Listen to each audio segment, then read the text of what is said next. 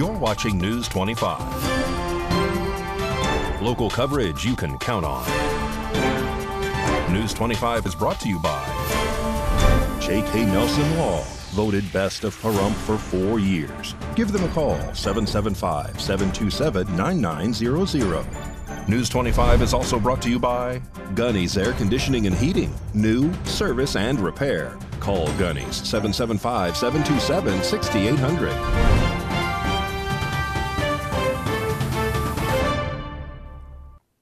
Hello and welcome to this edition of News 25. I'm Unette Gentry, and thanks for joining us on Ace Country Radio, and we're also streaming at KPVM.TV. We're also on Roku. It is Tuesday, April 16th.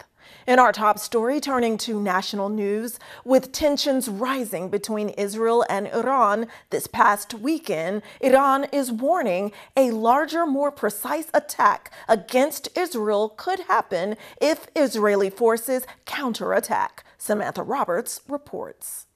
According to sources, an Israeli response to Iran's retaliatory attack this past weekend may be imminent. The comments came as Israel contemplated their next steps. The two countries clashed at an emergency meeting of the United Nations Security Council, with Tehran stating it does not seek further escalation after launching the barrage of 300 drones and missiles, but warned there will be more decisive strikes if there is any Israeli counterattack. According to reports, the attack that took place over the weekend was 99% successfully intercepted by Israeli and U.S. forces. President Joe Biden took a moment to address Iran's unprecedented aerial attack during a meeting with the Prime Minister of Iraq. Biden stated the U.S. and its allies were able to defeat the attack which occurred over the weekend.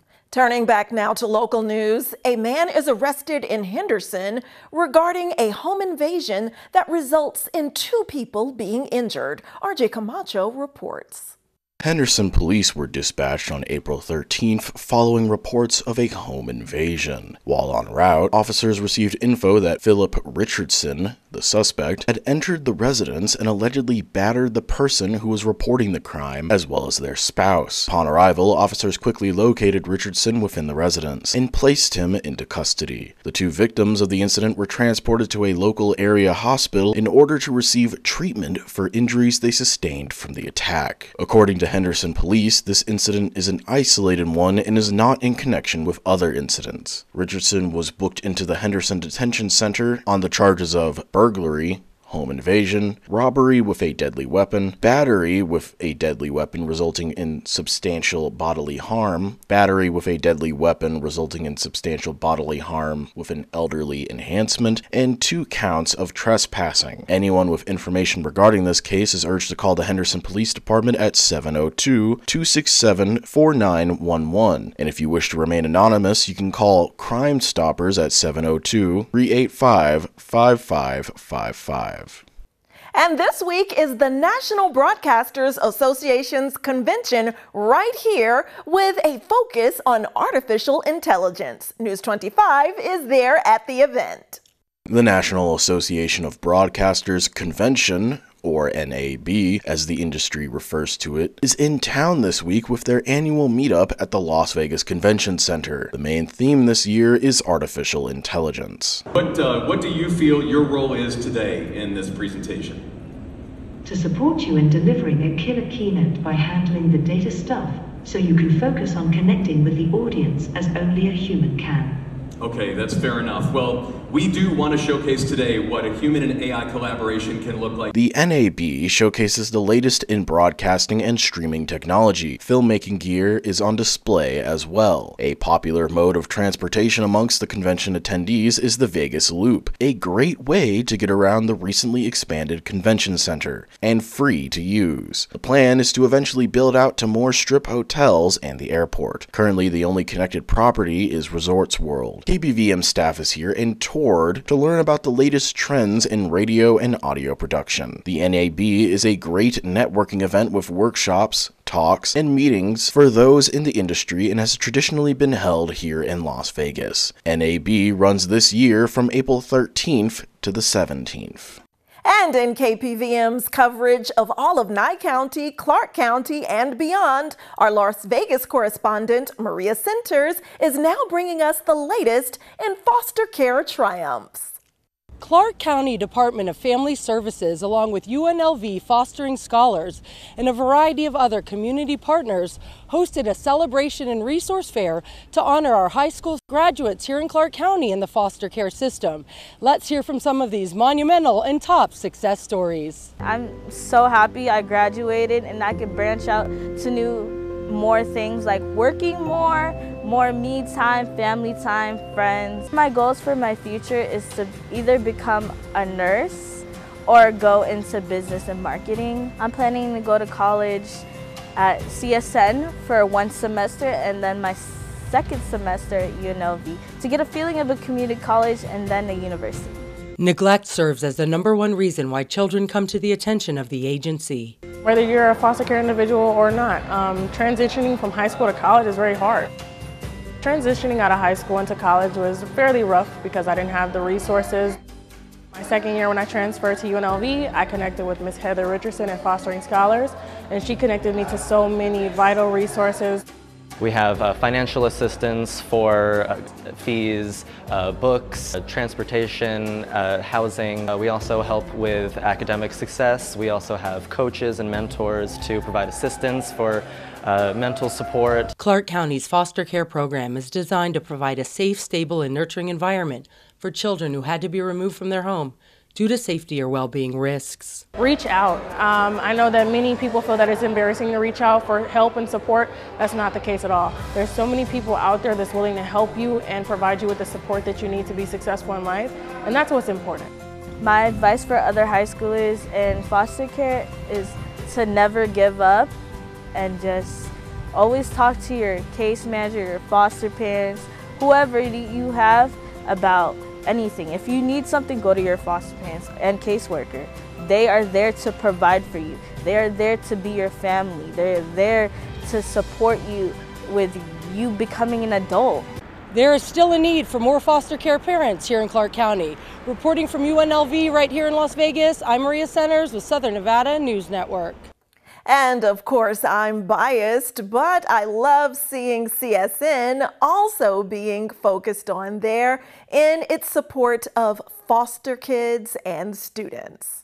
Well, just be sure to note that when it comes to foster children, there are more than 3,400 in the foster care system here in Clark County, from toddlers to teenagers who all need your help. All backgrounds and ethnicities are encouraged to become involved. And the city of Las Vegas says move over regular pets because they're introducing us to 2 new public safety dogs, one named Wilbur and the other named Scarlet. On Monday, city officials introduced the community to Wilbur, an 18-month-old who will be part of the Las Vegas Fire and Rescue's Bomb Squad, and 2-year-old Scarlet, who will assist the city's Department of Public Safety. Both Labrador Retrievers are specially trained in security checks, special events, investigations, and more to help enhance public safety. According to the city, Las Vegas Fire and Rescue has operated the only public safety agency bomb squad in Southern Nevada for more than 40 years. Each member of the team is sworn Special Deputy, U.S. Marshal, and member of the FBI Joint Terrorism Task Force. As for Scarlet, she'll be spending her time in our tourist corridors, as well as on Fremont Street Experience, working out of the new substation. Both of these beautiful pet officers with their handlers recently completed an intensive 6-week 240-hour training course during which they bonded and practiced techniques to use in duty and in the field. Wilbur is trained to detect odors that are related to explosives and will be working with Lieutenant Ernie Mendoza on the bomb squad, while Scarlet is trained in detecting odors related to firearms and explosives and will be working with Sergeant Jeff Belcher. So I'm so jealous, and I know you all are too. Well, the Welcome to Las Vegas sign changes colors once again. We'll tell you which color and which worthy cause when News 25 returns.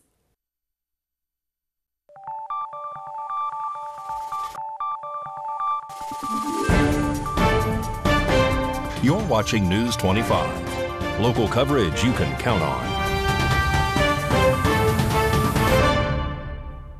Welcome back to News 25. Well, the Welcome to Las Vegas sign is changing to purple tomorrow in honor of Military Children Month. The Welcome to Las Vegas sign will be changing colors on April 17th to purple in recognition of both Military Kids Day and Month of the Military Child. In addition to the lights changing colors, a brief ceremony will be held with Clark County Commissioner William McCurdy II and local military children and their parents. Commissioner McCurdy went on to state that the military has had a profound influence on our community, primarily through Nellis and Creech Air Force bases. The lives of an estimated 11,000 school-aged children with a connection to the military also have seen their lives shaped by the influence of the military. They face unique challenges and must be resilient as their families often move, and they sometimes see a parent deployed away from home for long periods of time. John Ebert, who is the Nevada Superintendent of Public Instruction, spoke on the matter as well, saying that the Month of the Military Child is a time that recognizes the sacrifices military-connected children make, as well as applauding them for their courage and resilience. Month of the Military Child activities are established to recognize the courage and resilience of Nevada's military-connected youth and children. The average military student faces challenges with transitioning from place to place more than twice during high school. Most military children also end up attending 6 to 9 different school systems throughout their lives from kindergarten to 12th grade. All Nevadans are encouraged to wear purple, which is the color that symbolizes all branches of the military as an icon of support and appreciation for military children. And the American Red Cross of Southern Nevada is recognizing scientists, technicians, and physicians during the 49th Annual Medical Laboratory Professionals Week.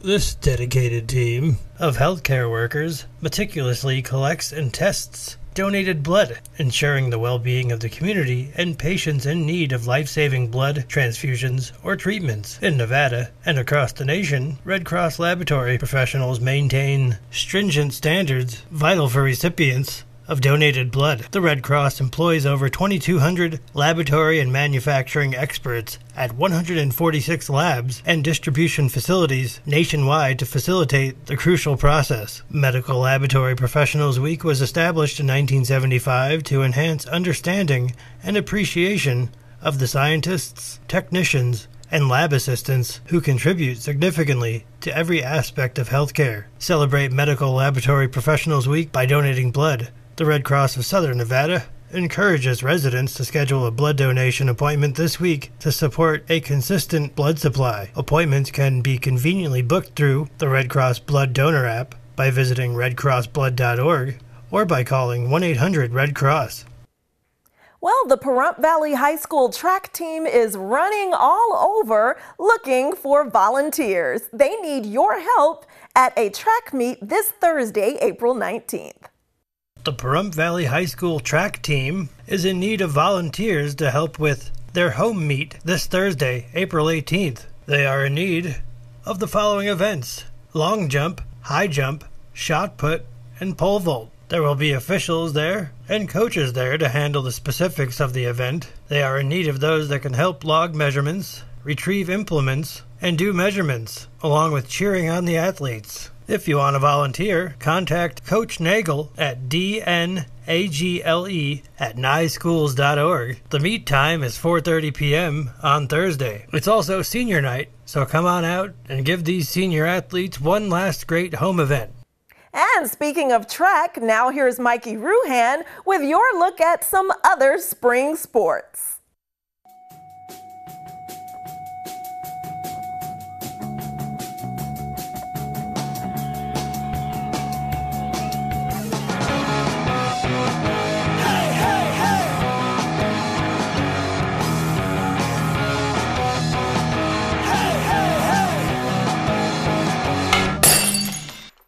Time now for your News 25 look at sports and streaming at www.kpvm.tv and now on Roku. Golden Knights have 2 games left in the regular season. One of them is tonight against the Chicago Blackhawks. The Golden Knights officially clinched their spot into this year's postseason last week, and now fans can score tickets. Tickets went on sale this morning. The opponents, dates, and times of the series will be determined upon the conclusion of the NHL regular season. The Golden Knights have partnered with Graffiti Park to unveil a new mural at Casa Don Juan in the Arts District. This was unveiled celebrating their 2023 championship win. Las Vegas Aces were pretty busy in the WNBA draft last night. In round 2, they picked Daisha Fair from Syracuse. Another round 2 pick, Kate Martin from Iowa. Another round 2 pick, Elizabeth Kitley from Virginia Tech. And in round 3, Angela Jackson from Jackson State. The legendary radio voice of the New York Yankees, John Sterling, is retiring effective immediately after more than 3 decades in the booth, he and his team said on Monday. Let's hear some home run calls. That is gone to the back row of the monster seats. It's Glaber Day. Alex Rodriguez has made Major League Baseball history, the youngest player ever to hit 500 home runs. An A-bomb from A-Rod. His 500th home run. John, I wish you a happy retirement, and you're fine, like Sterling Silver. And that's your look at sports on News 25. And congratulations again to all of the female basketball players out there, and especially to the WNBA's latest draft picks. News 25 will be right back.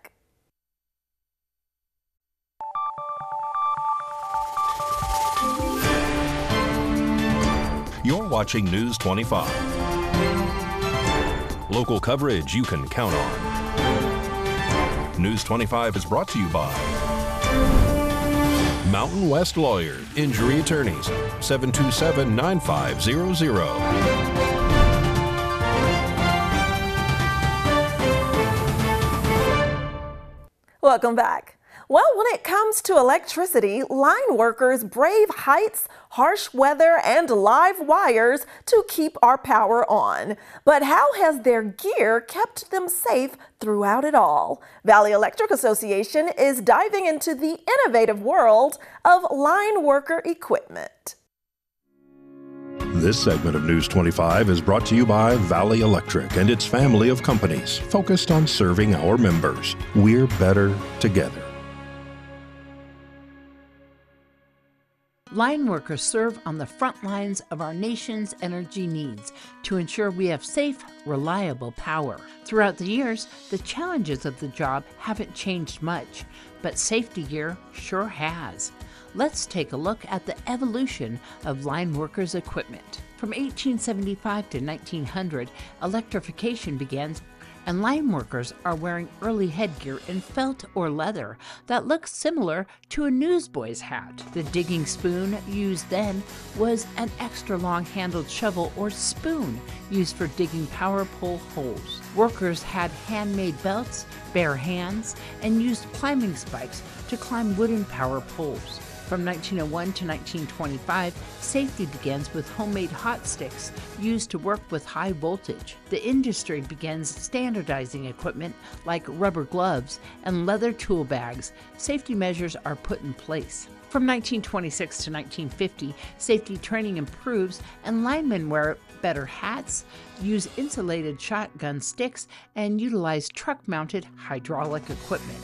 From 1951 to 1975, line workers reached new heights with the availability of bucket trucks and faster communication with two-way radios. Rubber glove protectors add increased safety. From 1971 to 1990, a new law of the land emerges allowing females to become line workers. Invention of hard hats, rubber sleeve improvements, and telescoping or extendo sticks are now used on high voltage lines. From 1990 to present day, we now have insulated hard hats, harnesses to keep our line workers safe from falling, specialized clothing that is now fire and flame resistant, battery-operated crimpers, computer tablets, and so much more. Line worker gear and safety has changed throughout the years to keep our line workers safe. So the next time you see a line worker, thank them for keeping the lights on.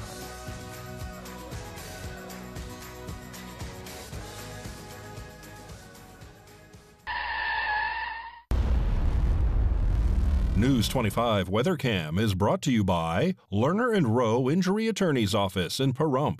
In a wreck, need a check? Call 702-877-1500. Let's take a look outside through our Lerner and Rowe WeatherCam at this beautiful post-tax day weather. No more windy weather, not a cloud in that direction. A closer look at the temps after the break.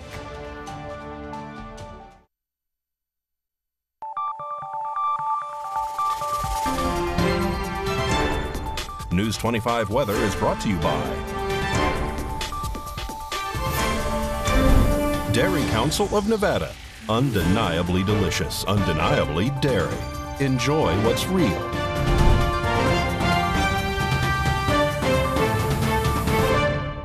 Good evening, Nevada. I'm Roselle here from the Channel 25 Weather Studios and streaming everywhere at KPVM.TV and now Roku. Taking a look at Nevada right now, up in northern Nevada, Fernley, Fallon, and Carson City are all at 72 degrees.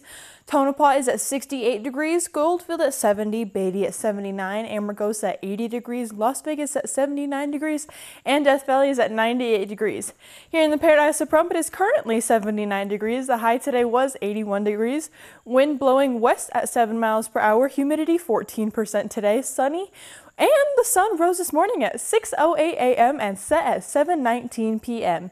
Humidity is going to go up to 29% tonight. The wind will still be blowing east-southeast at 5 miles per hour. The low tonight is going to be 53 degrees. With clear skies, let's take a look at the rest of the week. It looks like throughout this entire rest of the week, we are going to be staying in the mid to high 80s, and then we reach the 90s on Sunday into next week when we're staying in the low 90s and high 80s. It also looks like it's going to be partly cloudy for the rest of this week, but next week it's going to be sunny and looks like we are going to be skipping spring this year. There was a few cold fronts, but now we're just going straight to summer, hitting those 90-degree weather.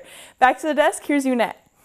Always great seeing you. And speaking of smart and talented youth, we'd love to say a happy birthday to AJ Roberts. He is the smart, talented son of his equally intelligent and talented on-air KPVM talent family members, Samantha Roberts and Anthony Roberts. So happy birthday, AJ. Love seeing that pic of you and your dog. All right, that does it for this edition of News 25. I'm Unette Gentry, and from all of us here at KPVM and A's Country Radio, thanks for tuning in, and we'll see you on the air next newscast. Good night.